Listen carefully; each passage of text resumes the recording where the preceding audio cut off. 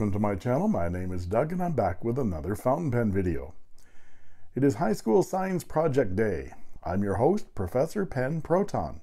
I power a clock with a potato. Shut up! You can do that? Wouldn't that solve the world's energy crisis?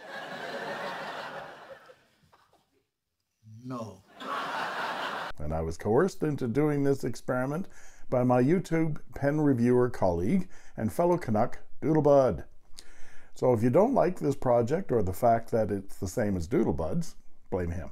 I recently reviewed this Majohn RS1 titanium, clone of the Kaweco Sport. I got an email from Doodlebud basically saying, dude, you have to ionize that pen. Now, I'm no engineer or scientist. I once took my dad's lawnmower apart to see how it worked. That's when I got my paper out to pay him back to get a new lawnmower. I think I still owe him 20 bucks.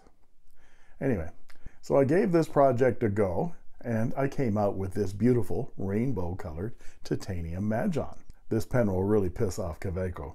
The basic premise, as explained to me by Professor Doodlebud with help from Wikipedia, is this. Titanium is sometimes called the rainbow metal because if you put it into an electrolyte solution and then pass some voltage through it, the metal will develop an oxidation layer which will diffract light in various wavelengths depending on the voltage applied. In non-tech geek language, it goes all pretty. Stores are pretty, aren't they? And I like the results so much I did it to my Moonman Ti200 titanium as well. So let's go give this experiment a try right now.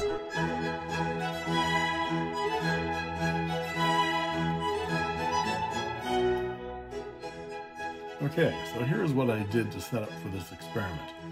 I've taken my two titanium pens apart, so I just have the titanium pieces alone.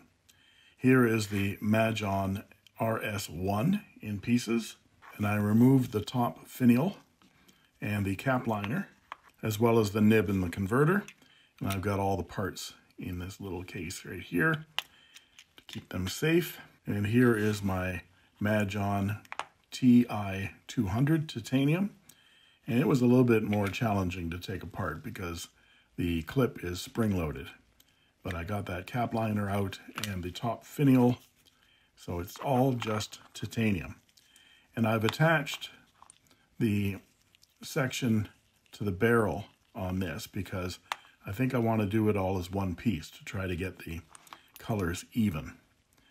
Whereas the RS1, I'm going to do the cap separately, and I've got the section attached to the barrel. So that's all pure titanium right there. Then I needed a bunch of batteries, so I've got 2, 4, 6, 8, 10, 12. 12 batteries, which, if my math is correct, will get me up to around 100 volts, depending on losses.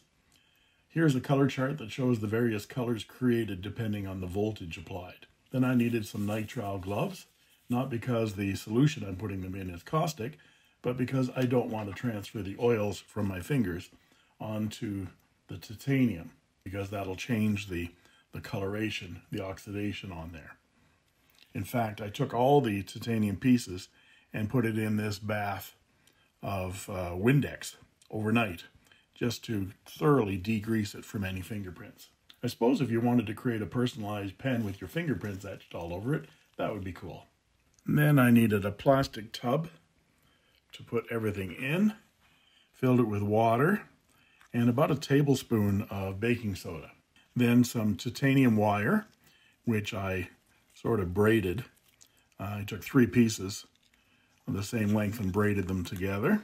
Then I have some alligator clips, which I'll clip to the battery and to my titanium wire, and a cheap stainless steel fork, which I will put into the solution, and that'll be our anode or cathode, depending on which is correct. It does matter, polarity matters. You have to attach the plus to plus and the minus to the minus. And this is optional, but I've got a digital multimeter here to check my voltages. Now let's do this. The process is fast, so you have to keep an eye on it. Because it goes quickly. There's no way to go back other than removing the oxide, and that involves some pretty dangerous chemicals. But I think I have a line on something that might work. We'll see how well I do at this. One thing to note about this process, once you created a color, the only way to change it is to apply a higher voltage to get a color higher in the chart.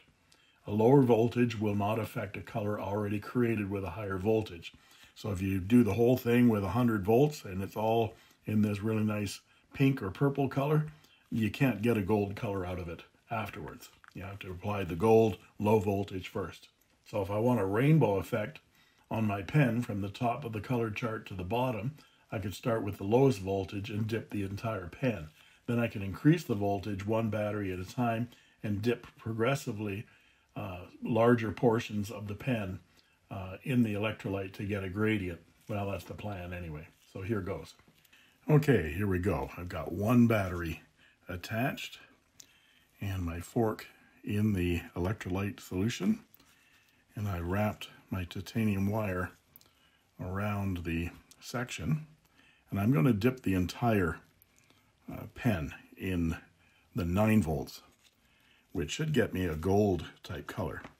And I've left the alligator clip on this end, so I can always stop the ionization anytime by just interrupting the circuit.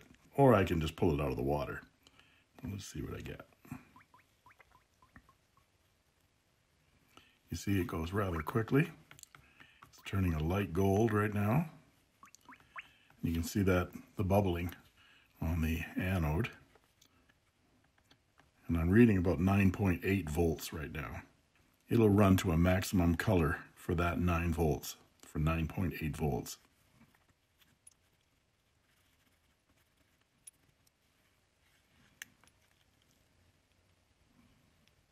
There we go. Now I'm going to do the same thing with the cap to get them all an even gold color.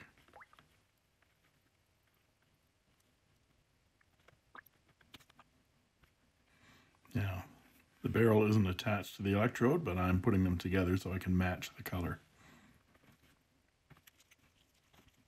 And there we go. There they are.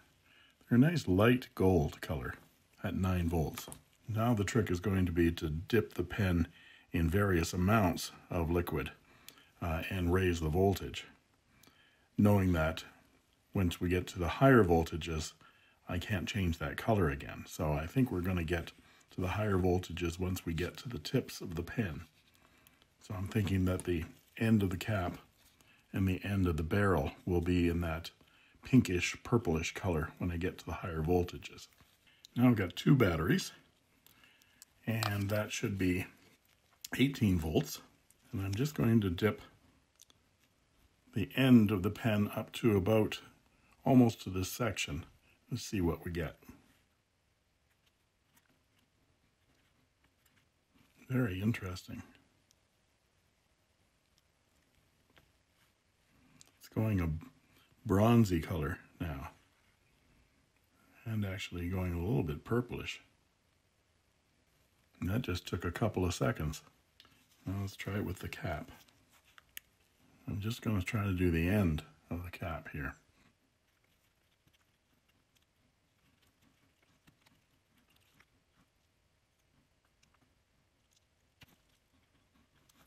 So now I've got 8 batteries. I think I'm at 72, if I do my math correctly. Let's see what we get out of this. Well, that's really moving.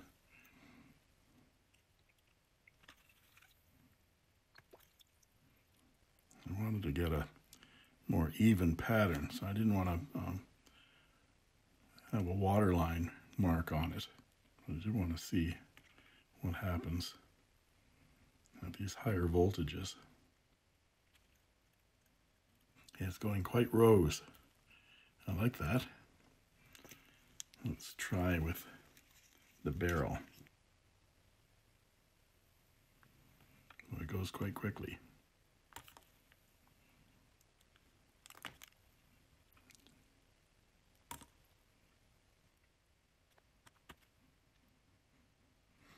Leave the tip in there until you get the job done.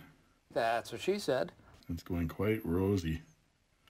I like that. That's the purple that I was looking for. There. Not bad, if I do say so myself.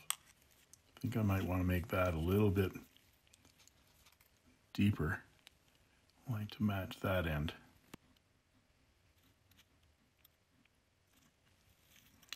Let's step it up another battery and see what happens, just for the tip.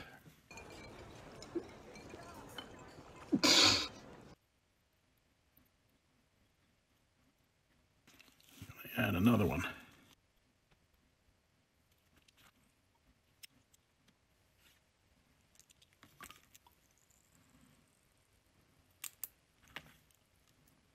Okay, so I should be at 100 volts, 99 volts, a little bit less. And now we're going to do the whole 12 yards. Let's try it with the barrel.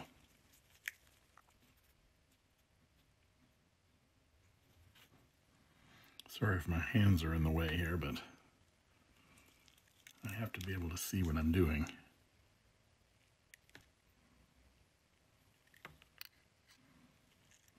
Always important to know when to stop. So here's my final result. There's a couple of lines on there, but I don't mind that so much. Thought I got quite a good effect. And the pen looks very nice when it's put together. I think that looks pretty good. Now on to the Ti200. Okay, here we are with the Moonman Ti200 titanium. I've got the cap, and I've got two 9-volt batteries, 18 volts. Thought I'd start with 18 because I like that bronze color I get at 18. I'm going to do the whole pen in that bronze and see how I like it.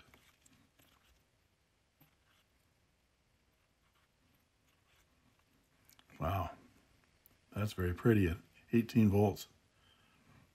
I think I'm going to leave that. And I've screwed the titanium between the section and the barrel. We'll see what we can get out of it. I'm thinking that I want to go lighter on the tip and darker on the bottom of the barrel.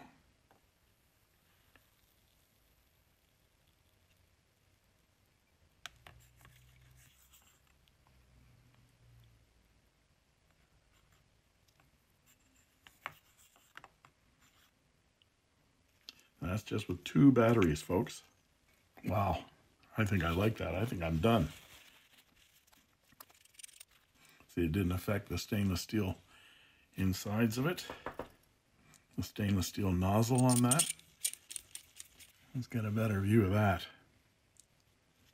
Look at that. How do you like that? I like it a lot. I think that's a success. Boy, that turned out very, very nicely. Doodle dog. Pickle Rick! Now let's put the pens back together again, and we'll see what they look like. Okay, here are all the parts for the RS1. I don't know what this little doohickey does, but we need to put it back on. I saved my little screws by putting them on a magnet. Then I put the magnet on the screwdriver. That helps seat these tiny little screws. There, now to put the cap liner back in.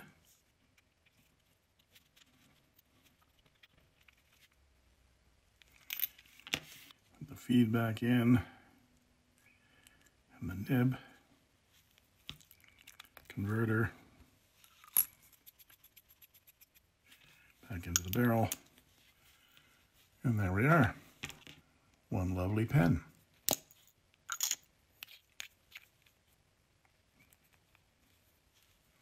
What do you think? I like it! Now the Moonman Ti200 is going to be a little bit more challenging to put back together again. It's got that hooded nib and there's a spring loaded clip. So I knew how it came apart, I think.